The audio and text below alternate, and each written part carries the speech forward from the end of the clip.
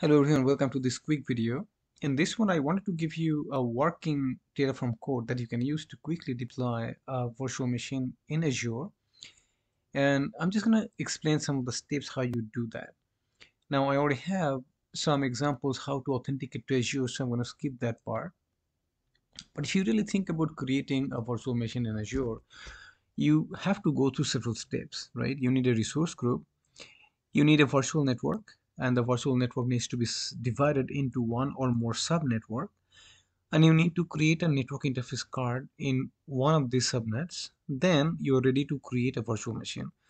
Now, even when you create the virtual machine, you'll be attaching disks and a whole bunch of different things. You can also create those resources as a separate step as well.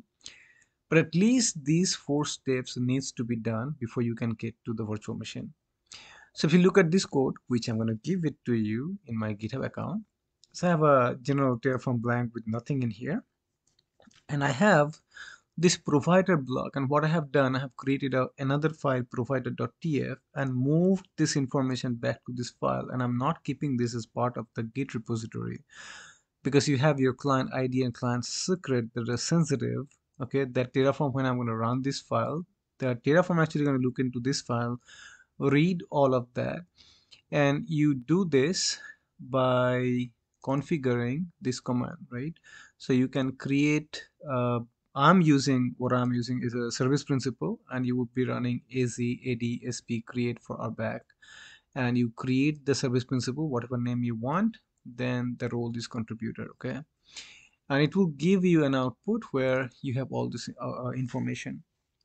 Okay, so if you look at the code, I have the resource group that I'm creating. I usually, this is just a reference, but what I do a lot of times, I make the name and the reference name the same just to make things simple.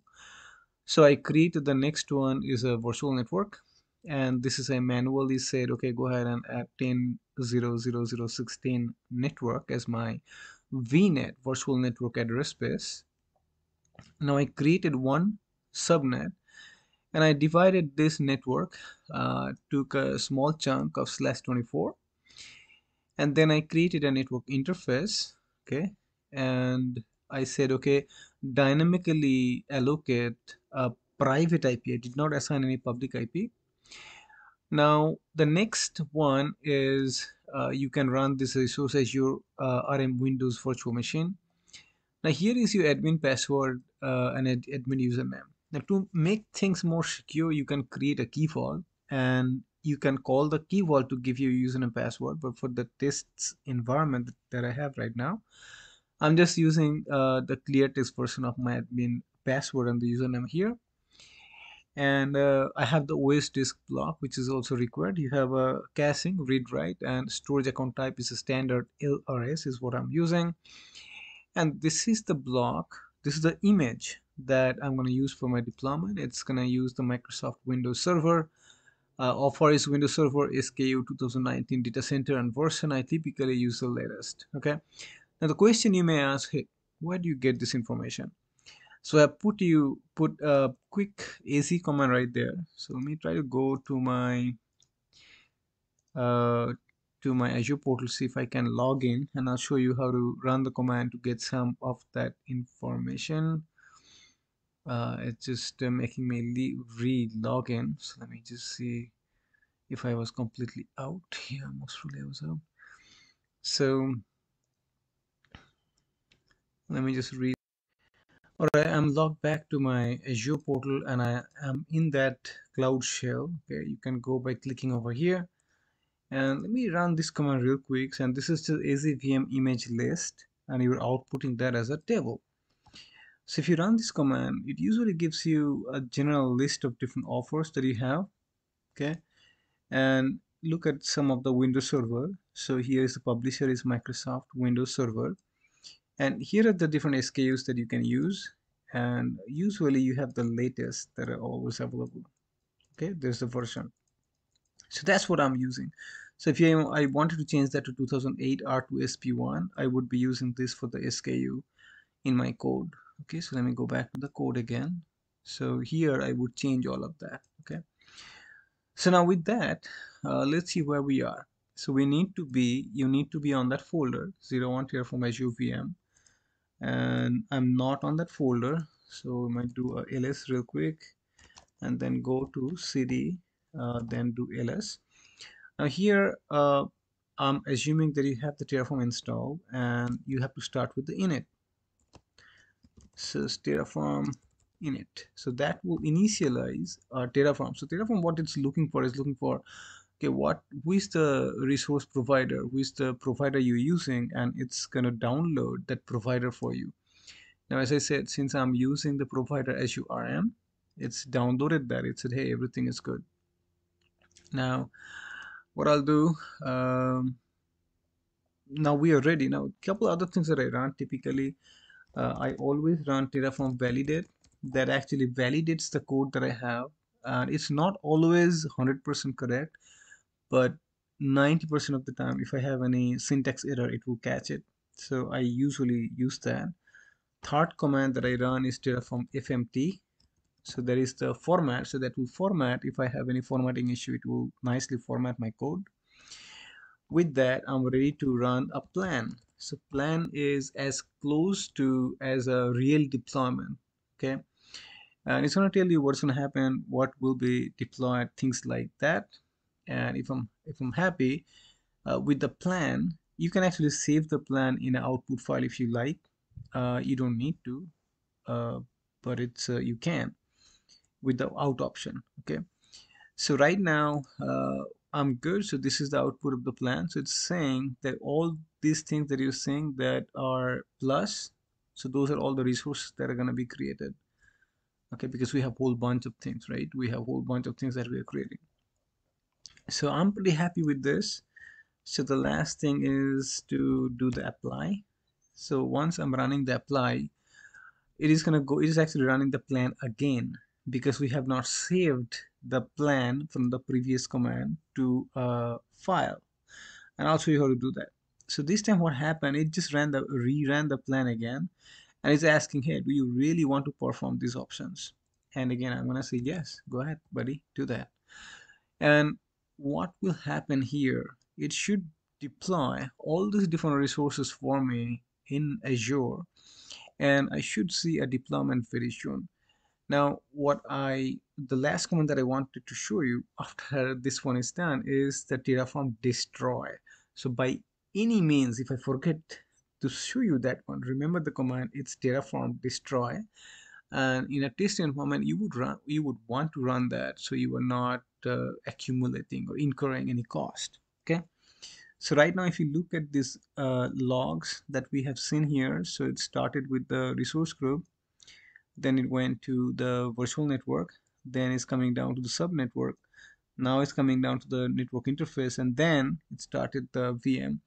So Terraform, a lot of time, it knows the interdependencies between these different resources that you're creating. It knows which one to create first and which one to create next because it understands the dependency. Okay, you can write your code in a way that you are defining your dependency as well if you like, but for the most part, Terraform will know the dependency between the different resources, and it's going to tell you, hey, VM is now deploying. It's taking about 50 seconds at the moment, and once the VM is deployed and successful, we'll go and take a quick look at the virtual machine, make sure it's working, and then I'll give the link and I'll show you. I'll just add the code to the GitHub and give you the link, and we'll destroy the machine. And then this one is a pretty simple deployment. In the next one, what I'll do, I'll probably go ahead and try to work on adding some encryption with this deployment and make this code a little bit more complex, but not too complex. Uh, Another thing to notice over here, if you see, it's after we ran the Terraform init command, it created this .terraform folder. And then when we are running this Terraform apply, it's creating the Terraform.tf state, okay? And it's also actually creates a Terraform tf state backup file as well. But you don't need those files. You should not be version control. You should not version control those files. You should only version control these TF files and nothing else. What else? So it's about 2 minutes. It's still trying to create the virtual machine, and it's all done. So before we do anything, I want to show you one command, that is the Terraform, and you can say state and then list. That's a very nice command. If you run this one, it also tells you, okay, what are the resources actually that it knows the state of. Okay, so it knows the state of the network interface, and that is the reference. It knows the state of Azure resource group, and that's the name of it, or reference of it. Is the subnet, is the virtual network, and this is the virtual machine. Okay, so before we do anything, let's come back over here. Now the green is the things that are in the git. Let's do git status here. Where am I? I'm actually gonna go back up one folder and do git status. Okay, so I only need this file and I do not need to track these files at all, so I should be good. So git git commit m added file for Windows VM deployment in Azure using Terraform. Okay, only thing you need to do, update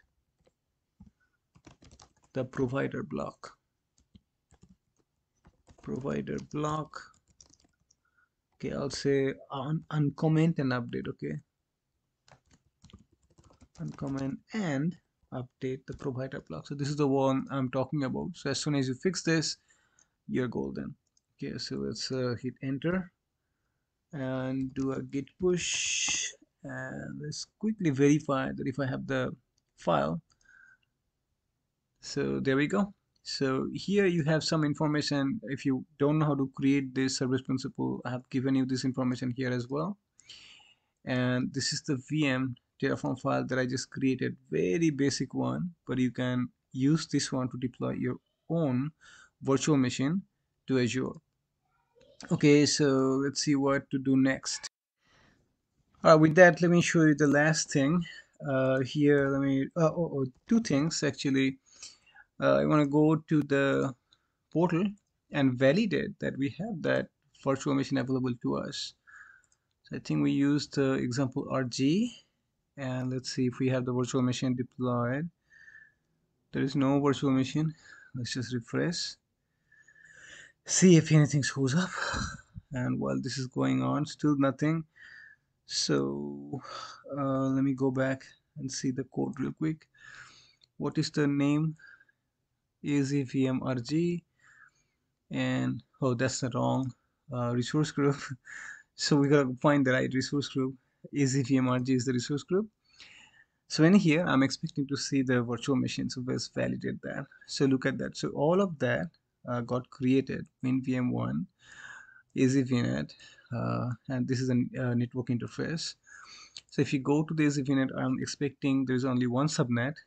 That should be /24 10.0.0.24, and address space should be same with 16. Okay, let's go back to the virtual machine. Virtual machine should be having an IP address. Okay, the virtual machine is having some problems for whatever reason. So let's look at the disk. Okay, this looks good. Okay, and what else do I need to do? Okay, and here's the virtual machine. Okay, so again, we did not provide any public IP address, so it's not there. Okay, public IP is not there, but the private IP is dynamically generated, and it's 10.0.0.4, and that's about it. So this is 2019 data center, and if you look at this plan operating system, all that matches with the code that we have deployed. Okay, so at this time, what you can do, you can delete this whole deployment. That is the beauty of infrastructure as a code. And all you need to do is run Terraform Destroy. And there we go.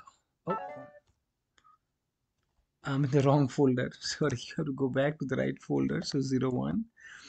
So over here, we're going to run Terraform Destroy. It's going to ask you actually, hey, do you really want to do that? And you're going to say, yeah, why not? Let's do it. And then it's going to get rid of it. Okay, so that's all I wanted to do in this video. In a later video, I'll show you how to create this file from scratch. Okay, although it's like almost 75 lines of code, it shouldn't take more than like 3 minutes to do this because your IDE support is awesome. Okay, and I think I have done videos how you set up your IDE. Now I use both code and the IntelliJ IDEA. I like both of them, and these days I actually liking the idea a little bit more than code, to be honest. um, but I don't care which one you're using. Both are very, very good and should help you write all this code and help you out developing your infrastructure as a code. So there we go, have some fun, and if you need something, please leave a comment. I'll be doing more videos on Terraform. This is something fascinating that I'm also learning as I'm teaching you guys as well. So have fun, and please leave a comment. Give me a thumbs up if you like the video. Thank you. Have a great day.